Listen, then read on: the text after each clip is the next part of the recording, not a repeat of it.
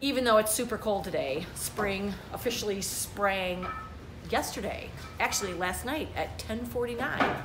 And so you're feeling a little demoralized. I know I am, because once spring is here, I want it to be spring.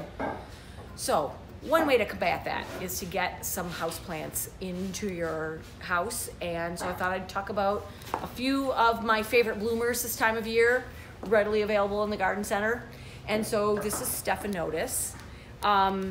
This is used a lot in wedding bouquets because it is gloriously fragrant. And we've got them on these great hoops. They're pretty easy to grow. They like a lot of good sunlight to keep up with the flowering. Eventually they're gonna settle down.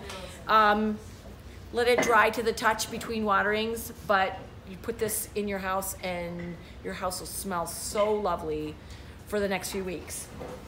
Another really easy bloomer is this Phalaenopsis, or moth orchid as it's commonly called. They come in all kinds of colors, lots of pinks, beautiful white ones, dark purple, and my favorite are the kind of greeny, yellowy ones.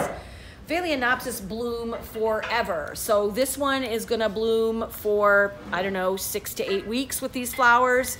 When you get them, you wanna watch for ones that have buds or spikes that haven't bloomed out yet. That's how you're gonna get the longest bloom for your dollar.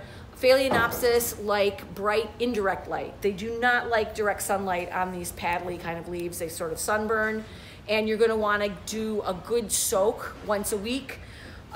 Orchids are air plants technically, and so they are not grown in soil. They're grown in a sort of a bark mulch kind of what we call orchid medium. And so you wanna put this in a sink, water it thoroughly, maybe let it wick some water up, let it drain, and then put it back in a decorative pot. Orchids are not a plant that you wanna put into a regular kind of pot. They're terracotta orchid pots that have lots of extra drainage in them. And then put it in a spot where it's gonna get, say, morning sun, and then bright light the rest of the day. They also kind of appreciate cooler temperatures, so it's great if you're keeping your house a little bit on the cool side.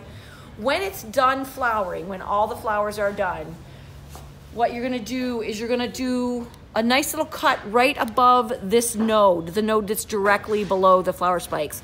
And 9 times out of 10, you're gonna get a little side spike that's gonna come off and give you some more bloom time, which is great. This is one of my other favorites, and I have these at home. So this is a hellebore, or Lenten rose is its common name. In Europe, it's called Christmas rose because it blooms in December outside. It's got evergreen foliage, and you can actually plant this outside once the ground gets nice. So it blooms very, very early in the season. Mine are just starting to send up their flower spikes now, and it's early March. Inside your house, it's going to like bright indirect light. You're gonna wanna keep it, I would say, a watering once a week is probably gonna be fine. You don't want it to dry completely out, it'll wilt. They do like good drainage though, so don't let it sit in water. It won't be happy with that. And then when it's done, cut the flower spikes back, and then when you plant it outside, morning sun tops, no sun in the afternoon. This foliage will stay evergreen through the winter, and then in the early spring, what you'll see is the flower spikes will come up from the side, and you cut back all of the previous year's leaves, and then it'll send up new leaves after it's flowered. They're a really fun plant. So come on into the garden center. I know it's kind of gloomy out, and right now we're having a houseplant sale, so you can save 20% on all of our houseplants, both green houseplants and blooming houseplants, through the end of the month, so that's through March 31st. So celebrate spring with us here at the Bruce Company with a great houseplant and brighten up your home and a little bit of your life. Happy spring from all of us here at the Bruce Company.